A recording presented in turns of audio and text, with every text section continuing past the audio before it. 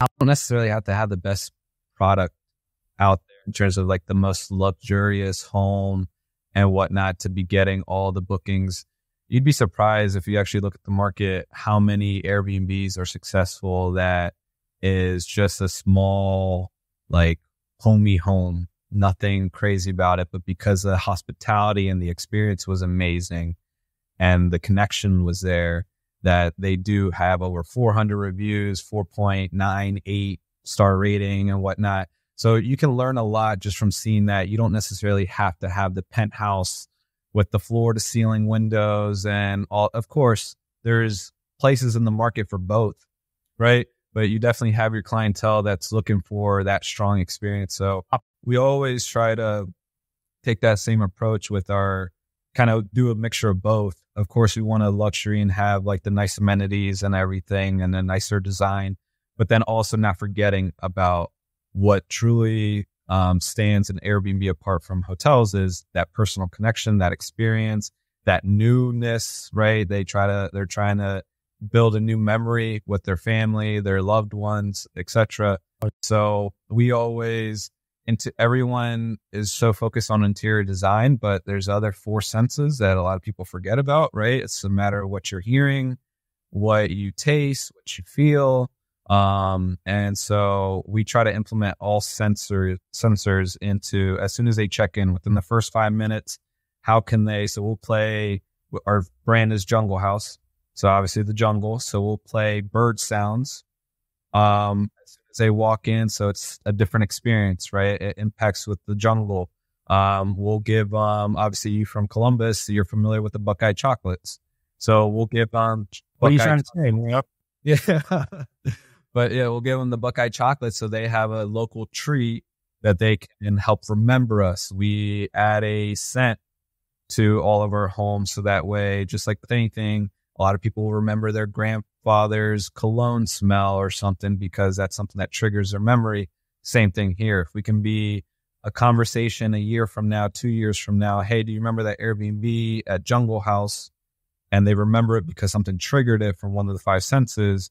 Then we're top of mind where it could be another referral 2 years from now or whatnot. So just trying to think long term with your business on that aspect of things.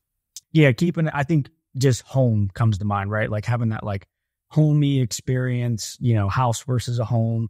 And but then also you've leveraged that for strategic upsells as well. Cause I would assume you're maybe capturing some data on the front end to say, for example, and I would like for you to elaborate on this as well. Yeah, I'm coming into town because of a buddy's wedding, because of an Ohio State game, because of I'm just coming into town to visit family.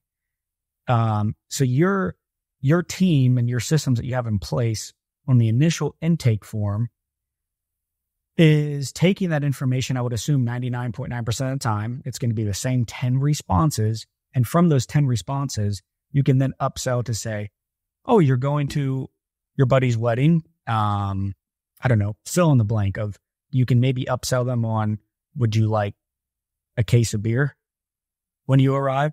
Would you like, whatever it may be, or like, we don't have the Thursday night booked or the Thursday booked. He's in town from, Tuesday, Wednesday, but maybe he got a little too drunk on Wednesday. Maybe you're doing these things for everyone where you're trying to find, my question is strategic upsells where it's personalized, but yet some of them are not going to be personalized. There's going to be some things you can maybe, everyone would qualify for these upsells. I think that's a genius idea as well, where you're increasing that lifetime value, coming all the way back to what you were saying.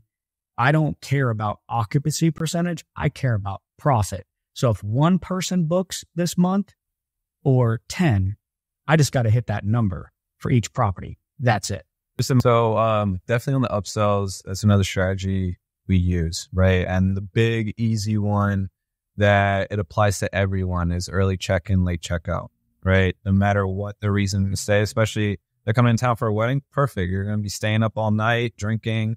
You're probably going to want to sleep in a little bit. That's the prime opportunity to sell a late checkout so that way they can sleep in and whatnot. And the other thing that will not only push it to the person who's booking it, but to maybe a party of 8, right? So you just need one person at that 8 person group to say, hey, we should probably pay for the late checkout because I'm trying to sleep in. We don't just focus on the person who booked it, but out of the whole party. So we always will collect their emails, and then right away we send them an email and text message showing them about our upsells and our opportunities and whatnot. So that way, if one of them decides to, they can purchase that. Obviously, you can personalize things. So if they're coming in town for a birthday, we'll do a birthday package where they can surprise their significant other.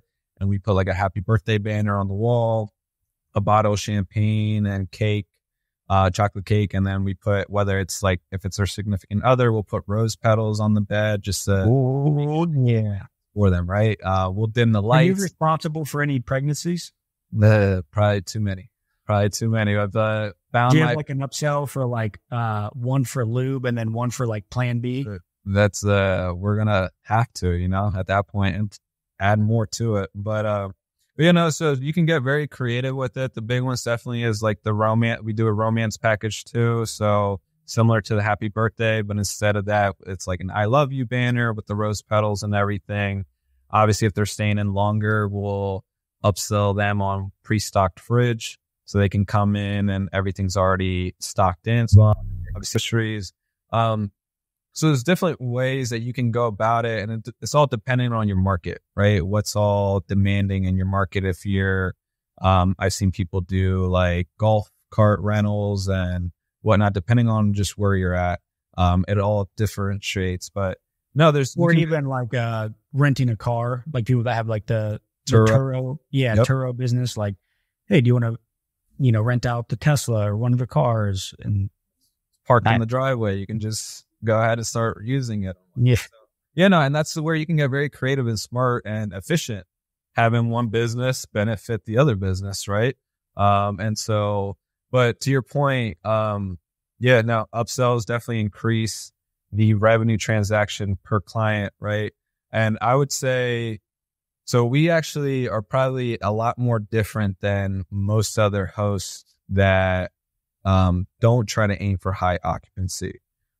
Just being that obviously, yes, you want to make sure every reservation is profitable. But my argument against that is the more people that stay with you, it builds higher brand awareness, and that person can also refer you in the future. So, and then also that you get more reviews. Obviously, Airbnb likes that you're getting booked up more.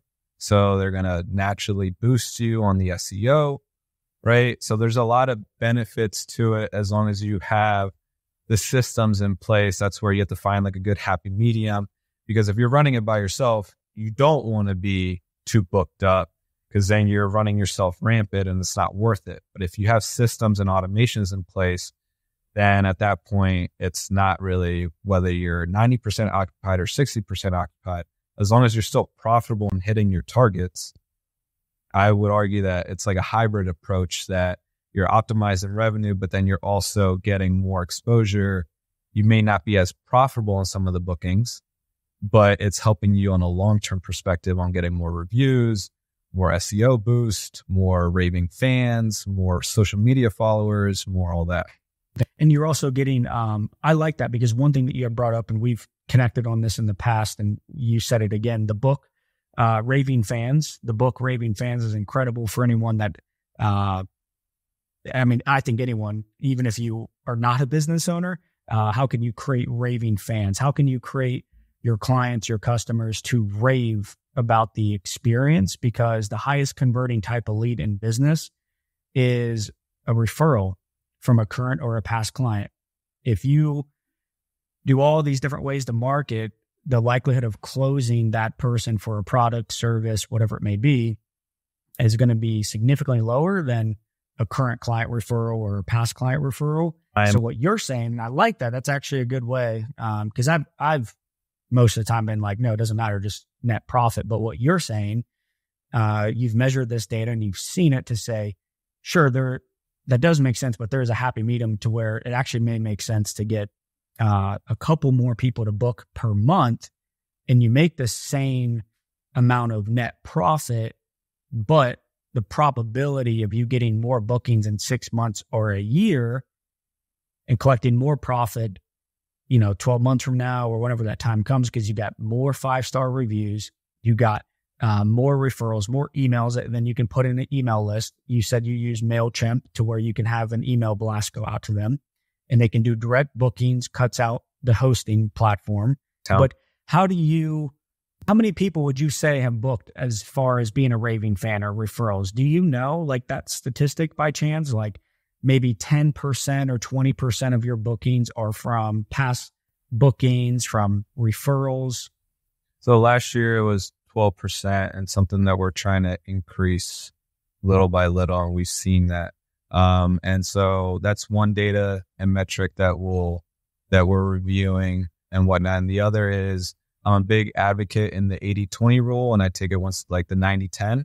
So looking at your top 10% or top 20% of your clients and your bookings that come in, and then studying that. So, because at the end of the day, if they're bringing in your top 20% of your clients is bringing in 80% of your revenue, which if you run the numbers, I'm sure you'll be surprised to see something similar in that aspect of things, no matter what business you're in. Studying that, because that's where you're going to get most of your benefit if you're targeting to that client, right? That's your essential, what they call in the Airbnb industry, your guest avatar, but in any industry, just your customer avatar, right? So you want to cater to that person. So studying that, all right, who is it? It's mostly groups of 8 of people coming in, like friends coming in for maybe a bachelor party, whatever it may be, that you're seeing a trend on those, or maybe people coming in for the college football game. So you want to make sure your house is more favorable and friendly for something of that nature. Or better yet, that's the type of property that you may need to go acquire next. Correct. Yeah. So run the research. And that's where I like the high occupancy, because you get more data then too. So that way you know more rather than paying an AirDNA, trying to get like some of the data there is guessing, right? You actually have strong in-house data that can help you continue to grow and compound and know what to acquire in the future. All right. We're seeing our 3 bedrooms are doing a lot better than our 1 bedrooms. So maybe we should start targeting more 3-bedroom homes instead of 1 to 2, right? So something of that nature.